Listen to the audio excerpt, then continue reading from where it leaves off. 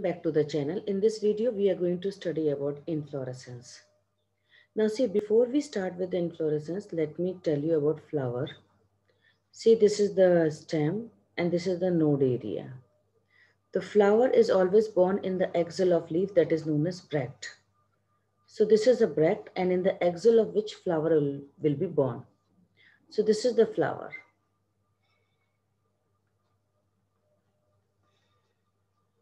And we are supposed seeing from here. Let us assume this is our eyes and we are seeing from here. This is the viewer's eyes, the person eyes who is seeing it. So if you see, according to him, this is anterior. Okay, this is anterior side for him. And opposite will be posterior. So this is posterior side. So according to him, bract is anterior. Please focus. Bract is anterior and the mother axis is posterior. Okay. Mother axis is posterior side and bract is on the anterior side and flower is born in the axil of a leaf. Now see one thing, this is your axis, inflorescence axis. Continuously it is going to be a flower. So this is not a, you can say main stem, it is an inflorescence axis which is going to be a flower in its, at the node area in the region of the bract. So in the axil of the bract, you will find the flower is born here.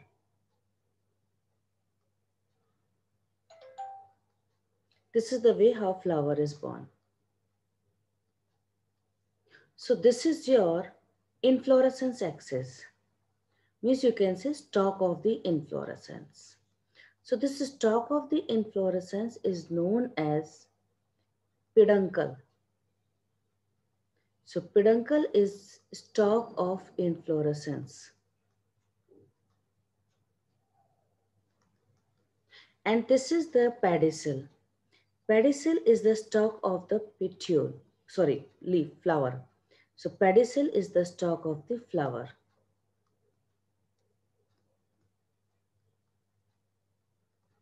And here you just remember, petiole was the stalk of the leaf.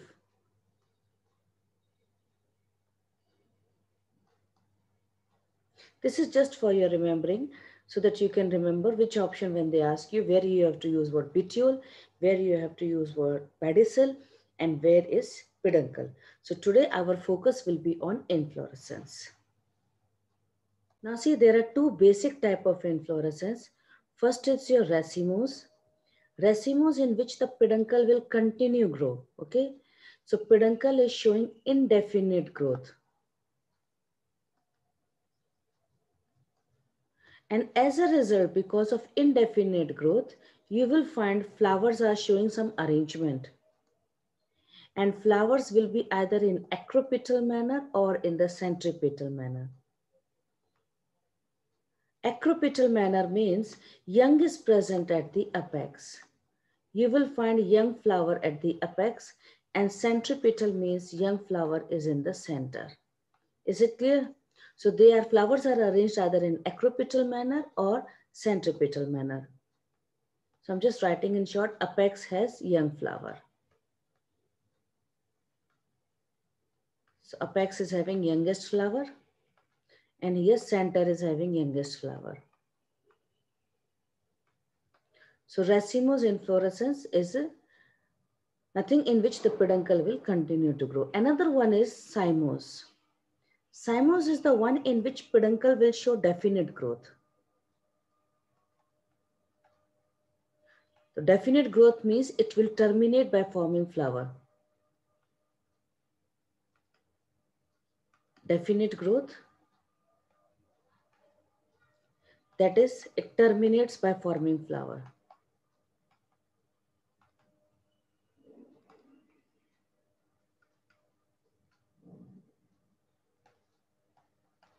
And then as a result, flowers are arranged in. Flowers will be present either in basipetal or centrifugal manner.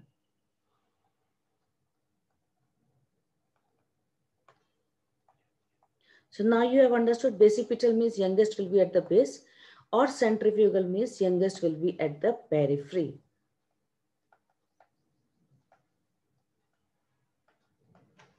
Clear? Now let us study type of racemose. Now see, this is your main axis, and when I'm drawing the bract, it means this was node area. So I'm drawing the bract. You can assume these are the nodal areas. And now flower. So this is your first flower, second flower, third flower, and this is your fourth flower. Clear? Now see another type of inflorescence. Types of raceme only we are discussing right now. See the board. Again bract. And now see, this is the first flower. This is second flower, third flower, and this is the fourth flower. Difference in the first diagram and second diagram is, in the first diagram, pedicels were having their own length. Pedicel means stalk of the flower. But in the second diagram, lower flowers are having long pedicel as compared to the upper flower. Is it clear? Now see third one. Here it is condensed. Means internodes areas are not seen, only nodal area will be seen. So this is your first bract, second bract, third bract, fourth bract, fifth and sixth bract. So this is your first flower, second flower, third flower, fourth flower, fifth flower, and this is your sixth flower. Understood? Up till here, I hope you are able to understand. So this is your typical raceme. This is raceme inflorescence. This is corymb, where lower flowers have elongated their pedicel. This is umbel inflorescence, where all are appearing to be coming from the one point. As a result, this green color means bract. Check my diagram carefully. These bracts have made one whorl. They have only made one whorl means ring. So this is a bract of the whorl which is known as involucre. So involucre means it is a whorl of the bract. So it is a whorl of bract. Is it clear? Now see again one more diagram. Check carefully.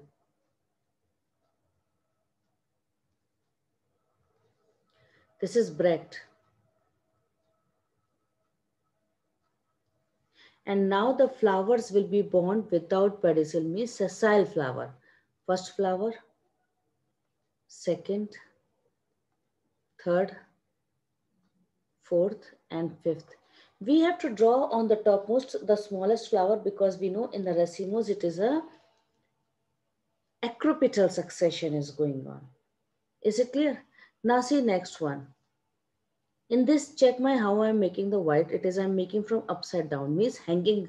It is hanging, okay?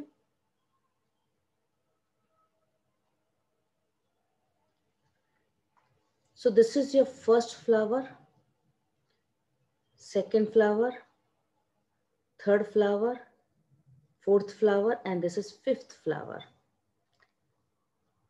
Now see here, this is known as spike.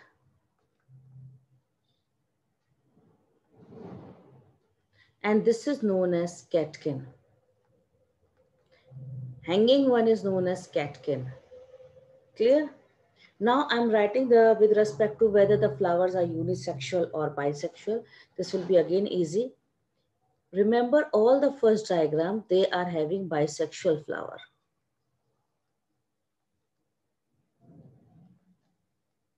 All the first three diagrams, bisexual flower with pedicellate condition. Spike is also bisexual, but with sessile flower, means pedicel is not there. And catkin is only unisexual. Okay, it is unisexual, and especially it is a female flower. Generally, it will be a female flower. I hope this much you have learned. Now let me give you the examples also. So see here, your example will be reddish and mustard.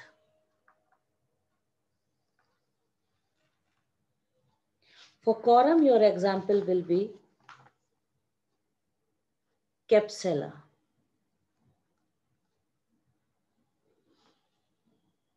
For umbel, example is your centella.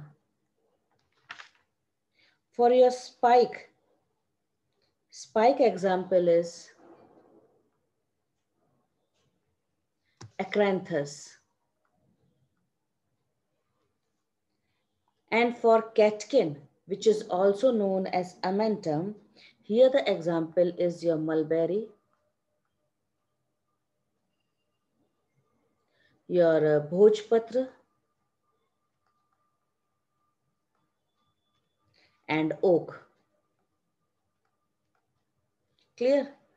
Now, let me just write another name, because when it comes in the option, then you should know that catkin is also known as amentum. Catkin is also known as amentum. Clear? Now, in all these cases, if you see, the peduncle was unbranched. Peduncle was unbranched. Now see, I'll make the peduncle branched. This is peduncle and this is the branch. White color I'm using for the branch. Clear? And now bract.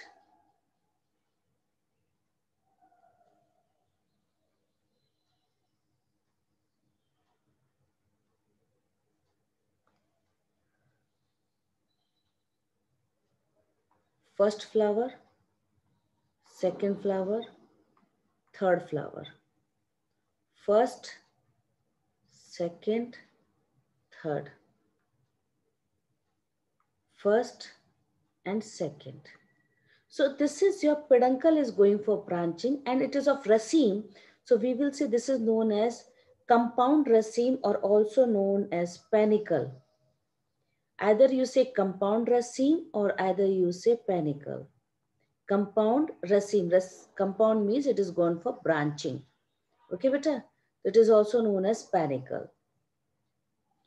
Now, examples. Here, if you see the examples of this, I'm writing it here. Its example is your gulmohar and neem. Gulmohar and neem. Same way, suppose the corum, for the corum, let us assume this is for corum. This is going for branch. For explanation, we will take only 3 branches, okay? So that the diagram becomes very easy. Otherwise, it will be a confusion for us also for diagram. So if you have to practice, take only 3 branches, and on the branches, you try to draw only 2-3 bracts. Now see here, this is the first flower, second flower, and this is your third flower. Try to come in the same level. First flower, second flower, and third flower. First and second. So this is your compound corum. This is your compound corum.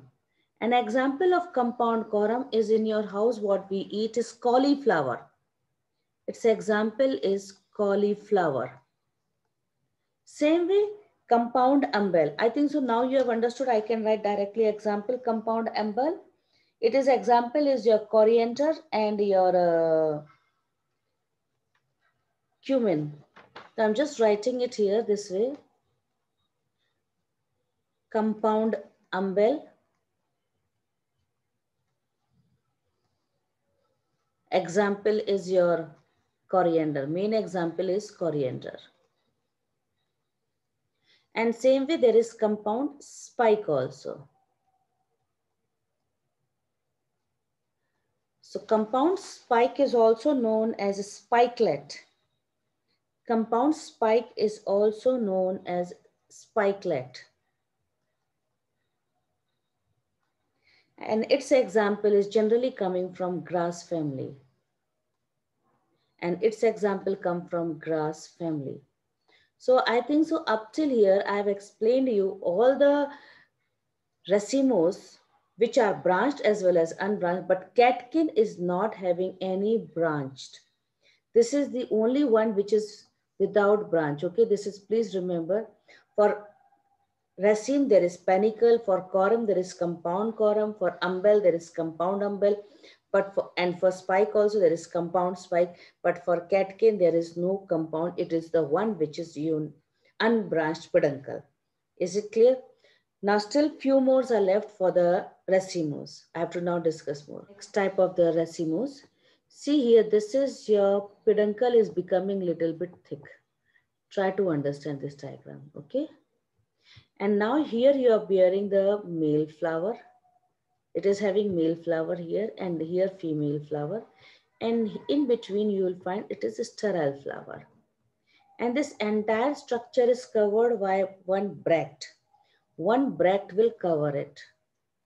And this is colorful bract. Okay, this is a colorful bract which is covering this structure. So this bract is known as spathe. This bract is known as spathe, and this inflorescence is known as spadix inflorescence. This is known as spadix inflorescence, and the example from here is your colocasia. Colocasia you will find here. You will find in the banana also. Okay, and you will find in the maize also. Now another condition, see here, the peduncle has become the flat now. Peduncle has become flat. And the flat peduncle is known as receptacle. So this flat peduncle is known as receptacle. Okay, and now it will bear the flower. Check the diagram, it will bear the flower, two types of flower. This is your ray floret. This is your ray floret. And in the center, means it will be entire at the periphery. Okay, and in the center you are finding, just I'm drawing a diagrammatically difference. This is your disc floret. This is your disc floret. And this type of inflorescence is known as head. It is also known as racemose head. It is also known as capitulum. And it is also known as anthodium. These are the other names of this type of inflorescence, and such conditions is seen in sunflower. This is seen in sunflower, which is member of the advanced family of dicot. That family is known as Asteraceae. It is known as Asteraceae, which is an advanced family of dicot, which is also known as Compositae. Okay, so these are the examples of the racemose type of inflorescence. Now, one more thing I just want to highlight here, they will ask ray florets or disc florets, what are they? They are unisexual or bisexual. See here, one learning tips is there. B-A-D, bed. So disc floret,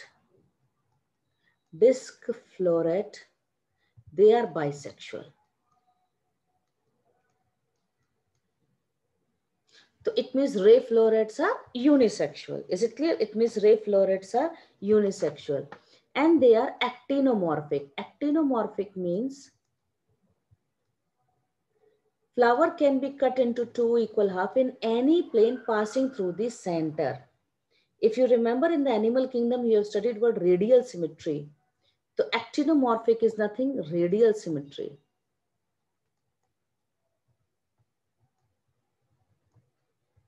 We represent in the diagram this way. So one you learn, second you can make it. It means ray floret is unisexual and it is zygomorphic. So these are your racemose type of inflorescence. So now see, this is your complete mind map for the racemose type of inflorescence. Is it clear? So basically, if you see the categories, one is your raceme, second is your corym, third is your umbel, fourth is a spike, fifth is catkin, Sixth is spadix, and seventh is head or capitulum. And these all are your branched conditions in which the peduncle is going for branching. Is it clear? So racemose type of inflorescence is clear. Now let us start with the cymose. Now see here types of cymose, and here you have to see with patiently. Please try to understand the diagram carefully. This is the one which has terminated into the flower. Okay. Now see here, this is the bract which is coming and new branch is coming, which is going again to terminate into flower. Again bract is coming and again new branch is coming, which is again terminating into flower. Again branch, again bract, and again now it is going to terminate into flower. I'm using different color so that at least it becomes easy for you to understand when I'll explain you how the sympodial axis will be made. Okay, again bract, and again one more flower.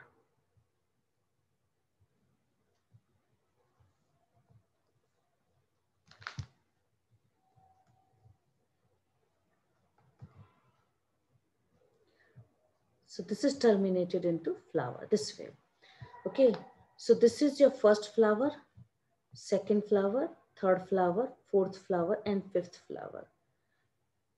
Understood the diagram up till here? Just wait 1 minute.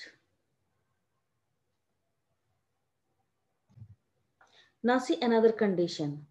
Check the diagram. This is the first flower, bract, and this is your second flower. Again bract. Now see I'm making the bract on the alternate side. Okay, earlier in the first diagram, it's every time branching was coming only from one side. Now it is from alternate side. This is your third flower. Again, we have to draw the bract. Okay, this is the bract, green color. And now we have to draw the fourth flower. Fourth one. Again, bract. And this is the fifth flower. So this is the way how they are going for branching. Right now, if you see in this diagram, only one branch is coming at a time. So this is your uniparous. Uniparous means only one branch is coming at a time. And the second diagram is also uniparous.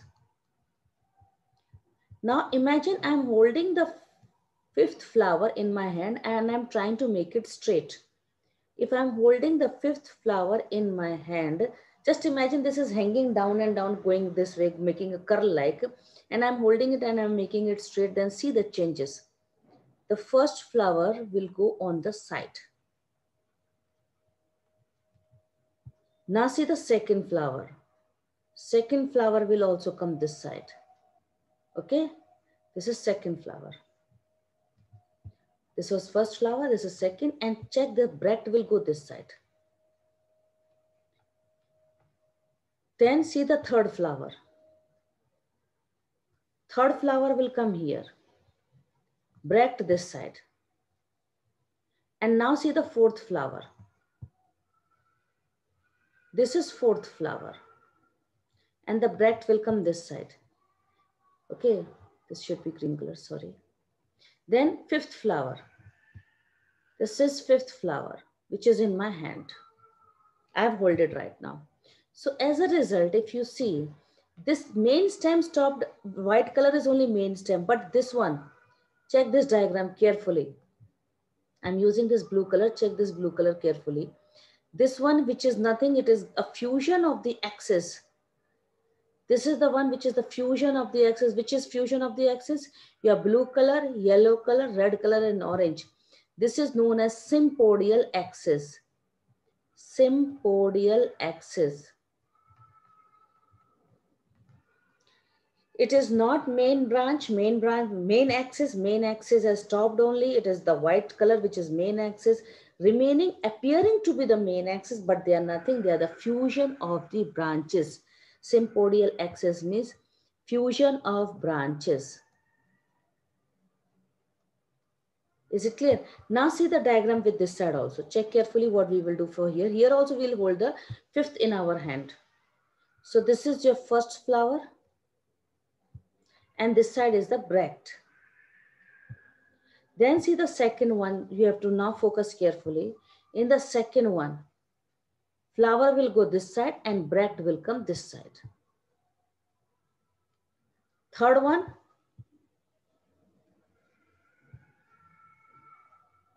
so one side flower, one side bract will give you idea it is going for zigzag manner. Okay, it was going for zigzag manner.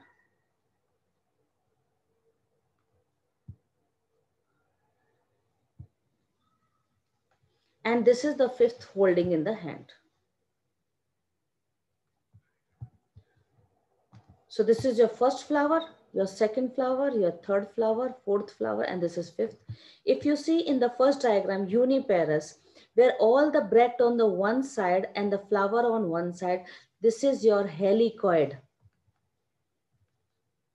And where in uniparous, where one side flower, one bract, one flower, one bract alternating, this is known as scorpioid.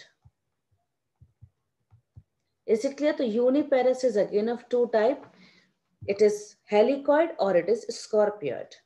Now see, check the next diagram. This is your main one which is terminating into flower. And now two branches will come. They will also terminate into flower. Now from this two branches are coming. They are also terminating into flower. Again two branches are coming. They are terminating into flower.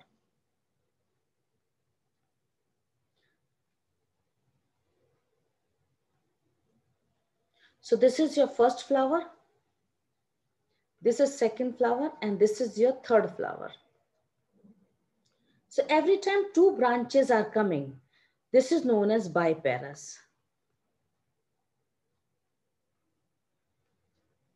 This is biparous. And now check the diagram. Terminating into flower, and now see carefully, not two branches, 1, 2, 3, 4 branches can come. And they are also terminating into flower. Now again 4 branches can come, means more than 2.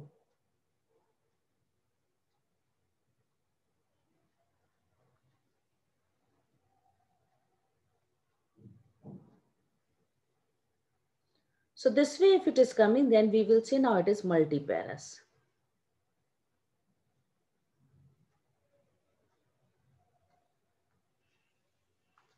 This is multiparous condition. Another language for this is, you have to say this is your monocasional. Uniparous is also known as monocasional kind. Is it clear? It is also known as monocasional. So see, this is also known as monocasional chyme, uniparous. Biparous is known as dicasional chyme, and multiparous is known as polycasional chyme. Now let me give you the example. Uniparous helicoid example is your solanum. I'm writing it here, you can check it. It is example is solanum.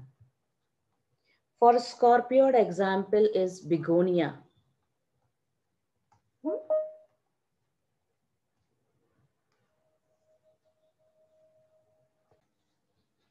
For biparous example is bougainvillea. And jasmine. Okay, and for multiparous example is calotropis.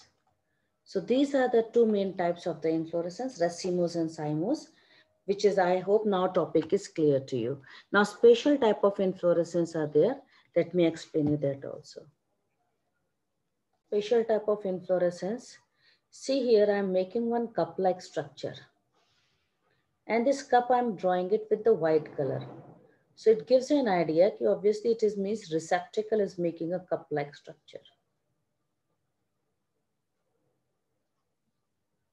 But if suppose I'm using this green color and I'm making the cup, and you know very well green always I was using for bract.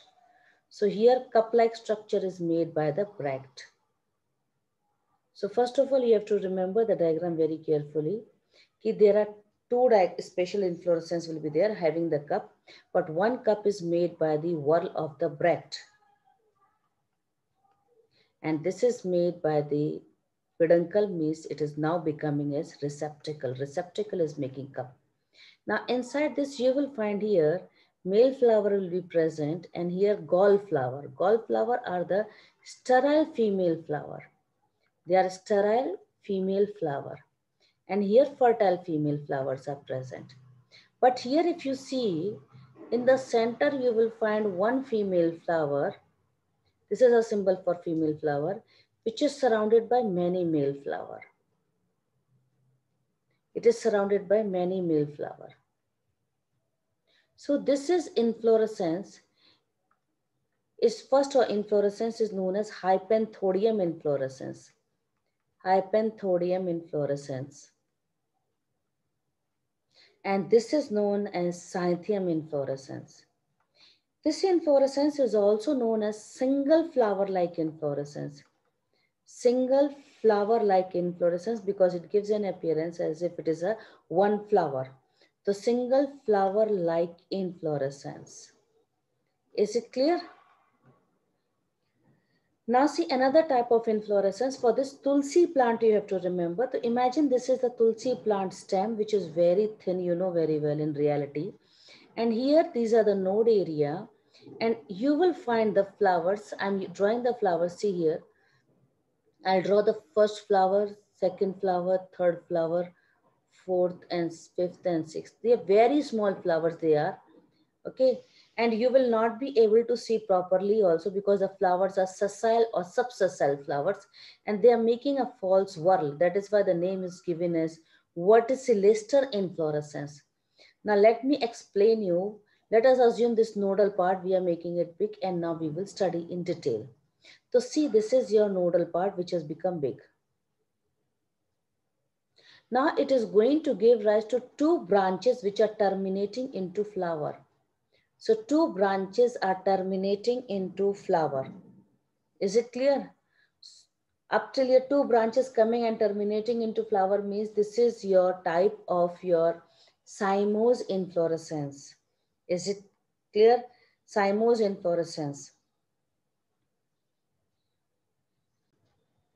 So after this, now it is biparous. Now it will switch to monoparous, means it is uniparous. Now after biparous, it will switch to uniparous, means monocaseal. So now see here, this branch is coming, only one will come.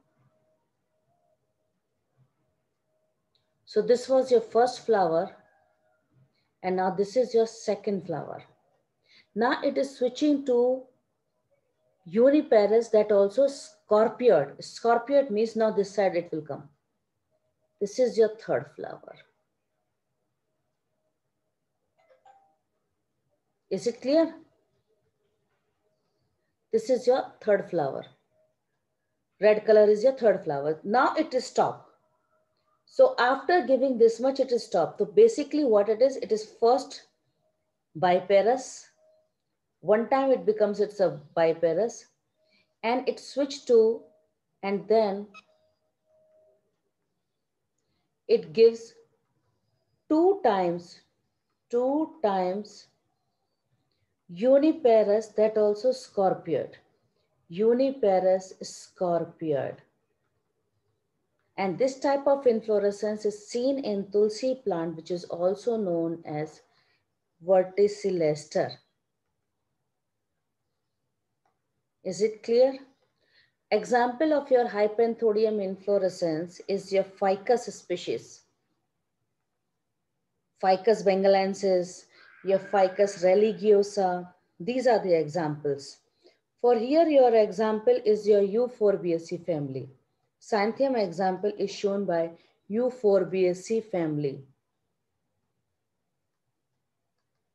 And verticillaster example is shown by Labiate family. Labiate family, okay?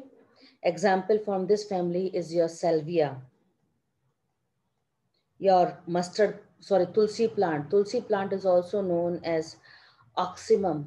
This is the biological name of tulsi plant. So I hope in today's video, all the types of the inflorescence topic is clear to you. Thanks for watching.